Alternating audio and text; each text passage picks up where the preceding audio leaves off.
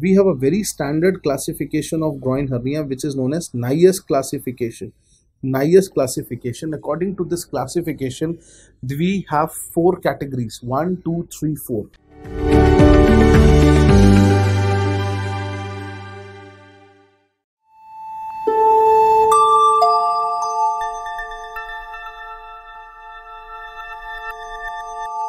Very standard classification of groin hernia which is known as Naius Classification. Naius Classification. According to this classification, we have 4 categories: 1, 2, 3, 4. What is 1, what is 2, what is 3, what is 4? They are very important.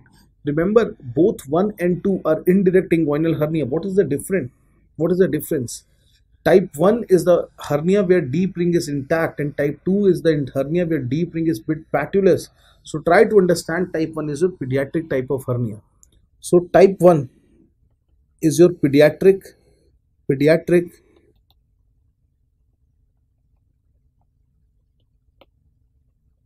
can say pediatric inguinal hernia.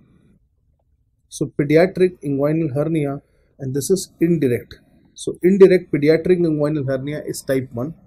What is type 2? Type 2. So what's the difference between type 1 and type 2? The deep ring is intact. The deep ring is intact. The deep ring is intact in them. The deep ring is intact in them. What is type 2? If we talk about type 2 hernias, it is indirect inguinal hernia. Indirect inguinal hernia. Now this is a type of inguinal hernia where actually the pathology is at the level of deep ring. So indirect inguinal hernia. Indirect inguinal hernia, and the problem is at the level of what? Deep ring. So patulous deep ring. Patulous deep ring. Now what is type 3? Type 3 is a hernia where there is a problem with the posterior wall also. So type 3 is a hernia where there is a defective posterior wall. Defective posterior wall, and if the posterior wall is defective, you will get to see a lot of hernias. What is the most common of them? 3A. 3A is direct hernia. 3A is a direct hernia. What is 3B? You might get to see variety of hernias. One amongst them is a scrotal type of hernia. What is a scrotal hernia? It's a complete hernia. Scrotal hernia is a complete hernia where the hernial contents or the hernial loops, they actually go to the base of the scrotum. Scrotal hernia. Then you also get to see a hernia which is known as rhomboid hernia. Rhomboid hernia. Rhomboid hernia. If you talk about rhomboid hernia, what is it also known as? It is also known as pantaloons hernia. Pantaloons hernia. So rhomboid hernia or pantaloons hernia. Rhomboid hernia or pantaloons hernia. Next, we have hernia in glissade or sliding hernia. Hernia and glissade. Hernia and glissade, or you can say sliding hernia. Sliding hernia. What do you mean by hernia and glissade or sliding hernia? This is a type of hernia which is exclusive to males, and try to understand a part of viscous, a part of, you can say, herniating sac is formed by, a part of herniating sac is formed by the viscous itself. So part of viscous is forming the wall of the hernia sac, and this is really very dangerous because when you're trying to strip this wall, you try to stretch and damage the viscous. Colon is the very common content on left. Colon, sigmoid colon basically is a very common. So it is type 3B.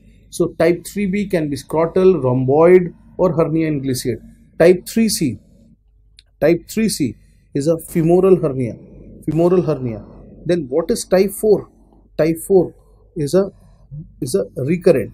So recurrent, you can say recurrent. It is 4A, 4B, 4C. Nothing to remember in that. Remember, type 4 is a recurrent type of hernia.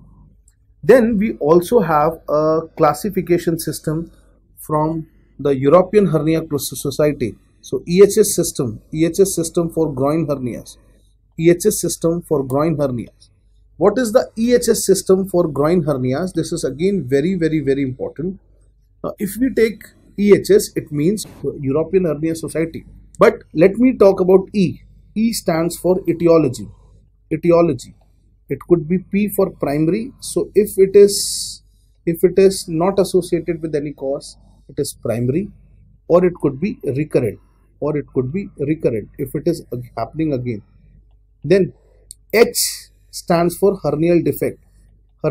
Now, how do you measure the hernial defect? Yes, with the help of finger breadths.